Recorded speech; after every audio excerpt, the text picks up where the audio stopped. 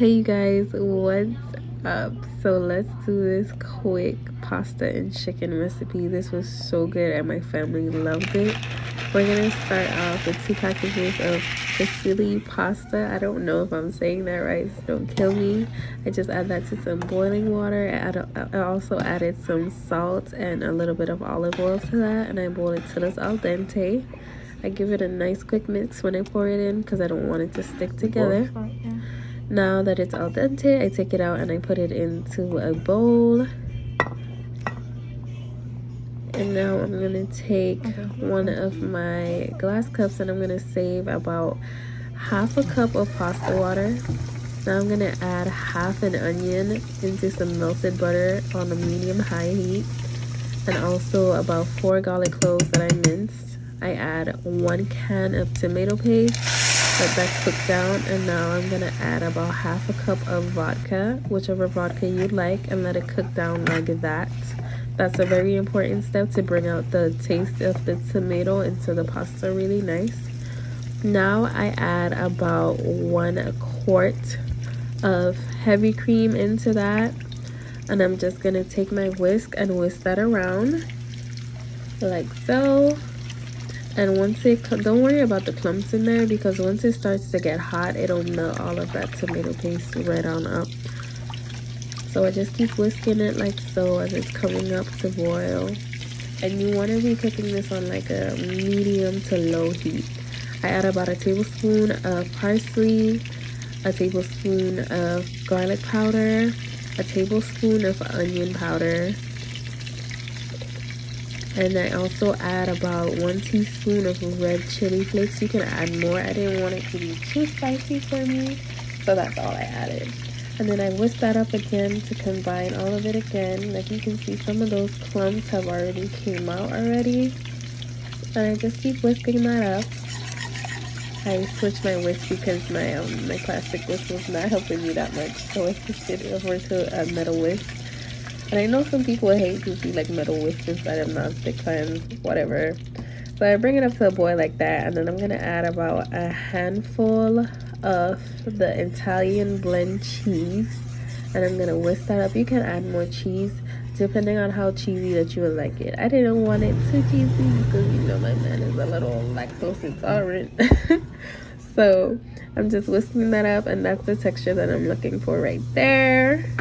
That looks so good. And then I added my al dente pasta to that, and I also throw in a tablespoon of butter, and I still leave it on the heat and let it cook until it gets thick like that. Look at that, you guys. Look at that. That looks so good. Oh my gosh, it was so yummy. I didn't end up using all of the pasta, but I just put the rest of it to the side because I probably make like some pasta for lunch.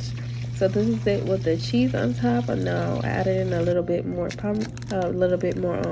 Italian blend cheese, and then I just mix that up, and you just let it sit on the stove, turn the burner off. Now I'm adding 4 eggs to a bowl for our chicken.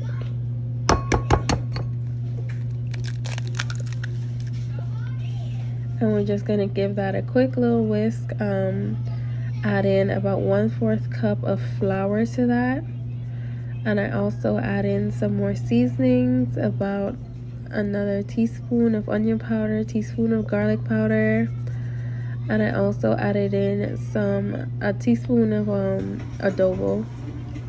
And I take my seasoned chicken breast. You can season that with whatever seasonings you like. After I whisked up those eggs, I poured it into a plate, and then I just coat it into that. I take some seasoned panko breadcrumbs, and I just press that chicken that we did in the wet mixture into that, just like so, making sure that I'm pressing in the breadcrumbs to that. I did add cheese to this, but let me tell you why I wouldn't recommend it, because when I place them inside of the pan, it's gonna like turn black really fast. You guys are gonna see it in the next clip over. But like I said, just press those breadcrumbs into that chicken to make sure that it's sticking to the chicken.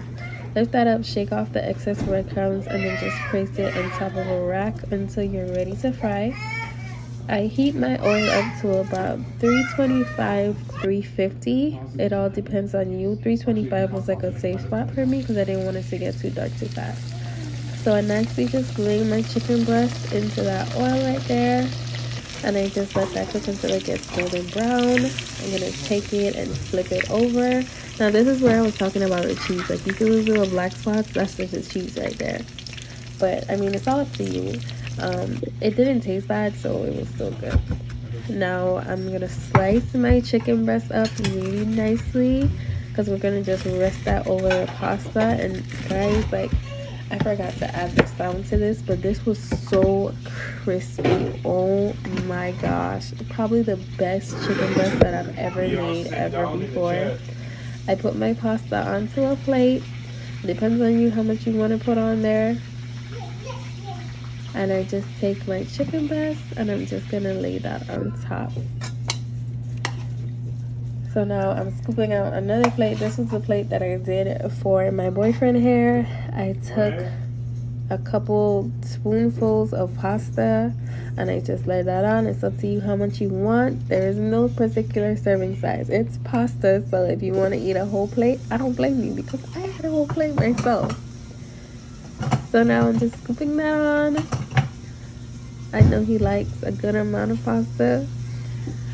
And now I'm going to take my chicken breast and I'm going to just lay that over the top.